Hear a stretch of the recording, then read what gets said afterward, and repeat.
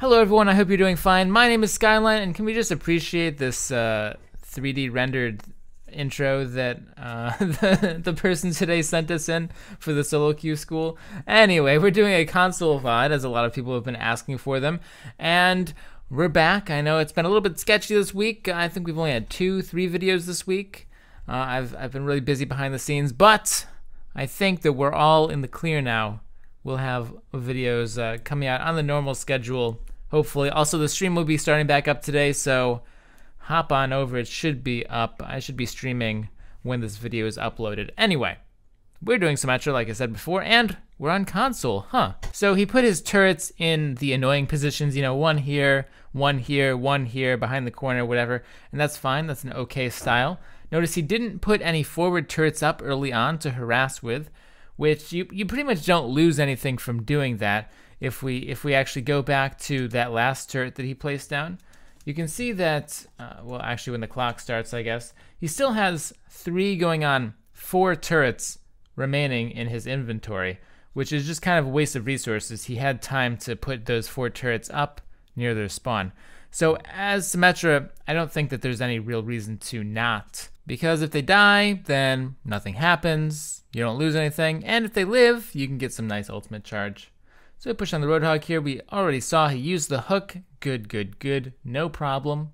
Everything's fine. Now, we do hear a Pharah in the back right now, and that's why our hero is kind of looking around for it. Preferably, probably would have wanted to stay at the front, because there's not too much you can do against the Pharah, especially you don't have your teleporter up yet, so there's really nothing you can do about the Pharah, or nothing you care about the Pharah anyway. That's your team's job. So we just lost a lot of pressure at the front because of the kind of wandering around. Also, ooh, danger zone, just stepped into Roadhog hook territory.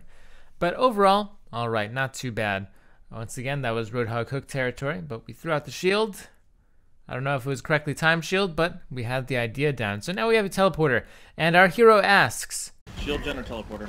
Well, we want a teleporter.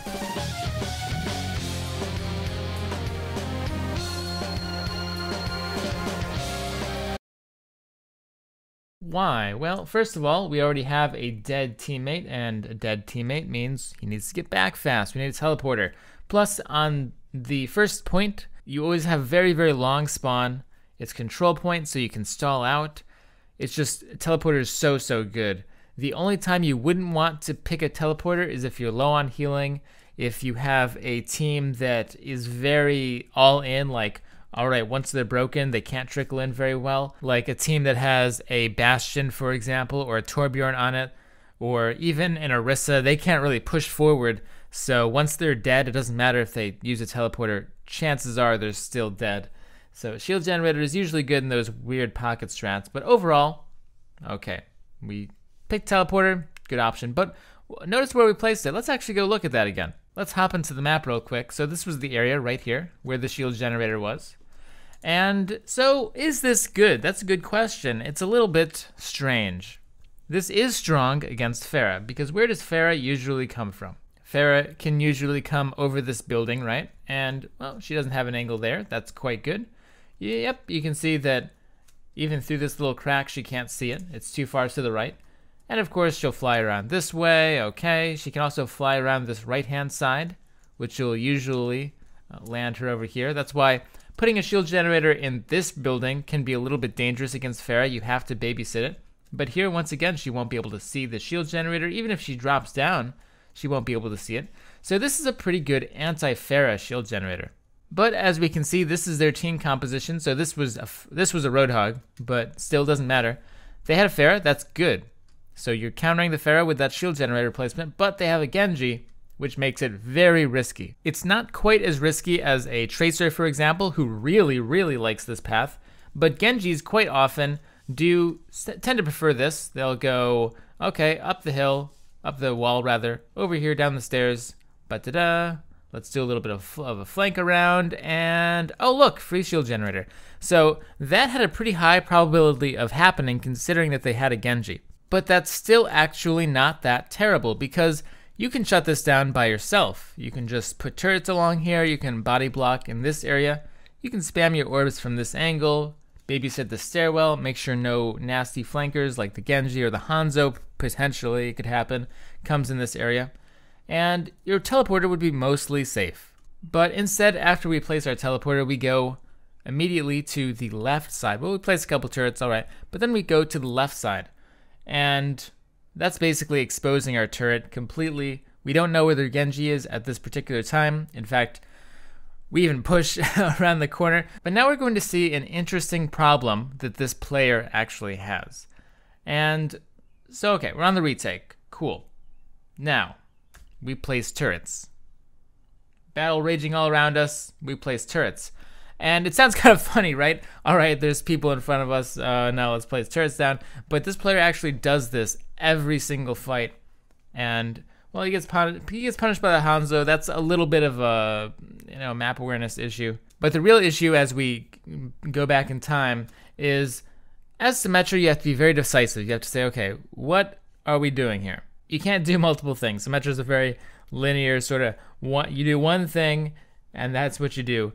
And in this case, you can choose between, you can hang back. You could be like back here and you could just sort of be strafing this wall, maybe put some turrets here, be very, very passive like that. Perhaps you could go behind this cover of the car and put some turrets like here, around here. Perhaps you could do that. That is an option. But we're going to see that our hero sort of does halvesy. He jumps onto the cart. Okay, put it down finally, but we're already on top of the cart, so we don't even have cover. So we're both playing aggressively and passively at the same time, which results in doing nothing and also getting killed. So now we go for the respawn. We're going to see the same thing again. So we jump in, turrets blazing. There we go.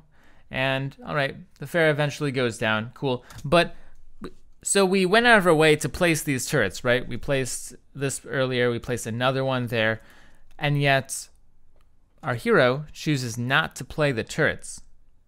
Chooses to push up and go aggro. Now, this is not like a desperation situation. There's actually no percentage taken on this point at all. So actually, if we had these turrets down already, just play the turrets. You can hide behind here, maybe put some more turrets down. Maybe the Genji will push you. He'll die, maybe. But he can't. Like, if he's smart, he won't, right? So you're safe here.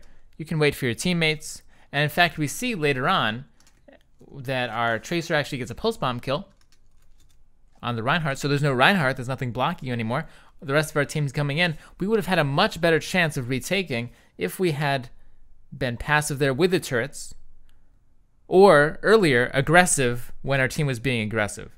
So we need to decide, which one do we want to be? Do we want to be with the turrets? Do we want to wait for the team? Or do we want to go and be aggressive? Once again, we're seeing, we're putting turrets down while we're getting hit by Reinhardt and charging them. So we need to decide, all right? Our hero, his name is Fade, by the way.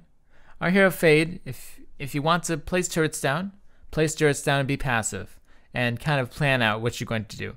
If you want to be aggressive with your team, then go in and just left click.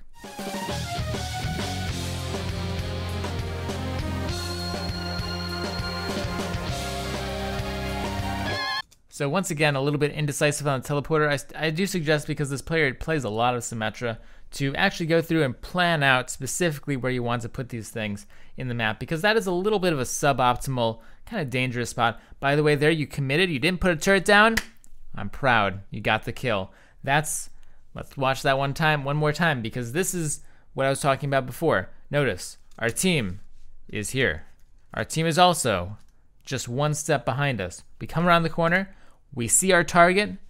He whiffs the scatter shot because it's kind of an awkward angle on this incline. And then we hold LMB. Actually, he's on console, never mind. So he holds what? Right trigger? Yeah. Bam. Got it done.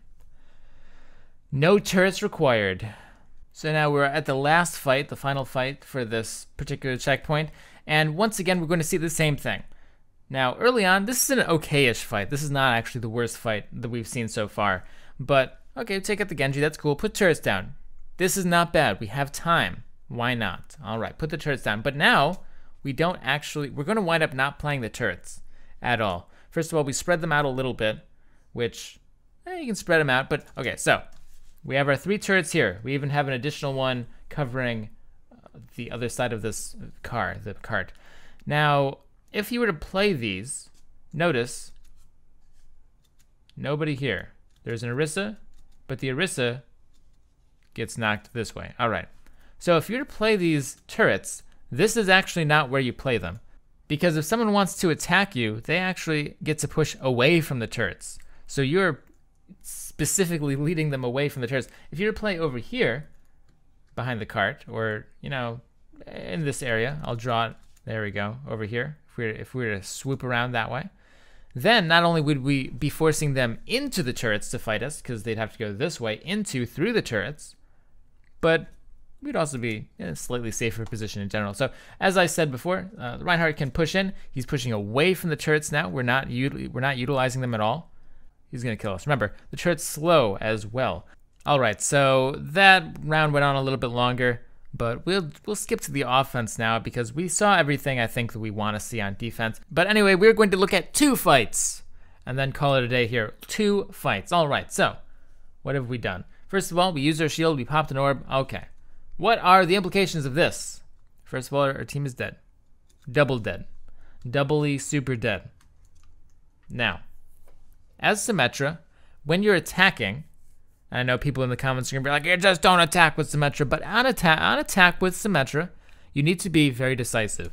You need to either be hiding, be passive, or be going all the way in and going, you know, through with a plan. And we're going to see that our hero does not, in fact, have a plan. And so, our team is dead. We're shooting orbs. If we're shooting orbs, that means that we're kind of being a little bit more passive, right? We're just spamming orbs. If they're full speed orbs, we're making another orb. There we go. But we're not in a passive position. We're in a very aggressive position. And so again, this player has an issue with this duality of, do I be passive or do I be aggressive? Remember, Symmetra, you can only choose one. And this time he chose both. And as a result, he has 11 health. He fed a bunch of ultimate to the enemy Reaper, and he hasn't really accomplished anything. But overall, I think that the summary of this is, on Symmetra, you really, really need to pay attention to, am I being passive? And on defense, that's kind of your choice. Am I being passive or am I being aggressive? And on attack, you need to pay attention to your team. If they're being aggressive, you need to be aggressive. If they're being passive or dead, you need to be passive. There can be no back and forth here. You need to be very, very decisive with Symmetra. A passive-aggressive Symmetra, I mean, no one likes a passive-aggressive person in real life, right? They're not going to like them in a video game either. And so the only time, actually, on attack, meanwhile, this footage in the background, this is probably the most aggressive we've been. Notice, our team is pushing in, and we're being aggro at the same time, and we wind up being successful. Now, I'm not going to say this is the most brilliant play of all time, but it just kind of fits the bill, right? Our team's going in, our team's being aggressive, we're being aggressive with them. Cool, perfect. We also had a shield generator at that time, which probably helped a little bit. But anyway, guys, I hope you enjoyed the review. Like I said, still getting back warmed up into it. I know it's been a rough week. I think we've only had 2 videos this week, 2 or 3 videos, but I will be back to normal streaming schedule. Well, video schedule, also streaming schedule as well. And check out my second channel. I'll be doing the dailies also there. Never forget to stay positive and have a great day. See you soon.